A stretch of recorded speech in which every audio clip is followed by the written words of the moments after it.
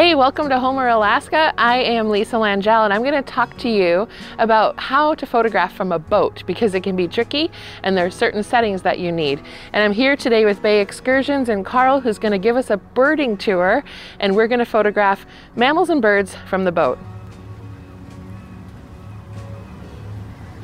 Tip number one, when you're out in the field and you are photographing from a boat, stabilization is so important. I'll talk in a minute about how we can stabilize our bodies, but stabilizing your images with your camera is super important.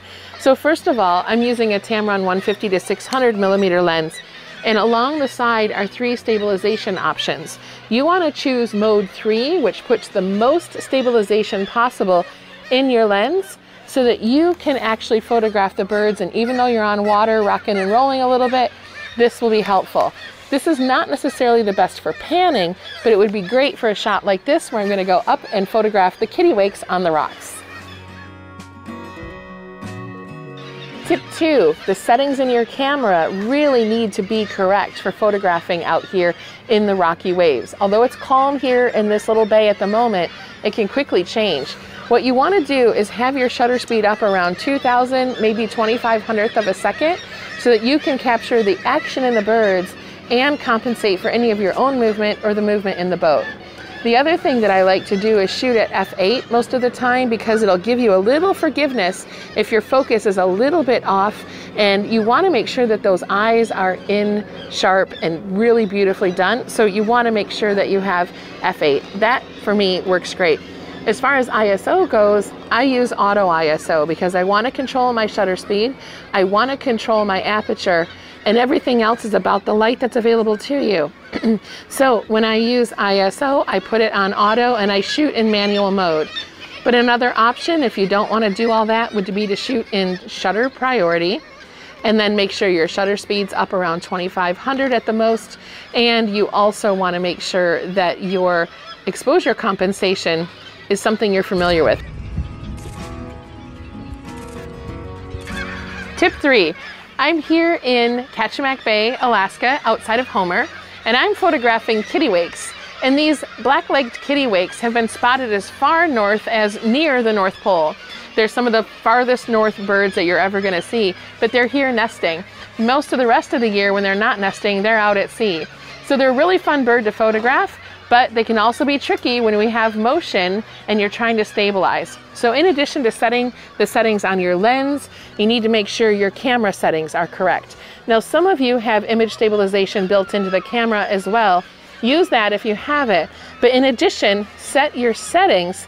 I particularly like to use manual, and then I use shutter speed of around 2,000 to 2,500.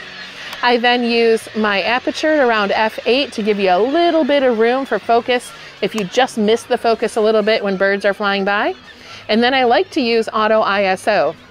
Now, I know that can be kind of questionable for some folks, but the reason why I like to do so is I might be photographing a bird here that pans quickly by, and depending on the light in the background, sometimes your ISO may need to change. It's just as easy to leave it on auto, and you can certainly set an upper limit if you want to do so if you're not comfortable with the higher ISOs of your particular brand and model of camera.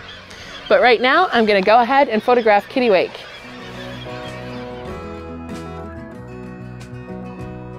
Tip number 4, or should I say tippy number 4.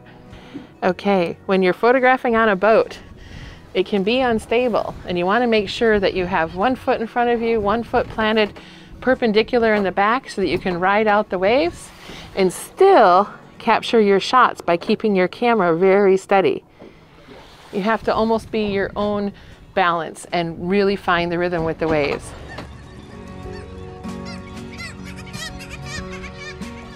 Tip number 5. One of the most important things that I can recommend is to keep your gear safe in addition to you. And so I've got a neck strap for my camera because what you want is to have a hand free for the boat and a hand for your camera. And if you have to do any last minute moving around or anybody bumps into you, the last thing you want is your camera to go overboard. And while you're at it, if you're taking any cell phone pictures or videos, I love having a little strap for my phone as well. So I can just drop that, get my camera ready and take a shot, and then have it instantly ready to take some video or anything else I might want to do. So those are my tips for photographing in a boat. I want to say thank you to Carl for bringing me out here, and you're going to love it the next time you go out in a boat in Homer or wherever you may be.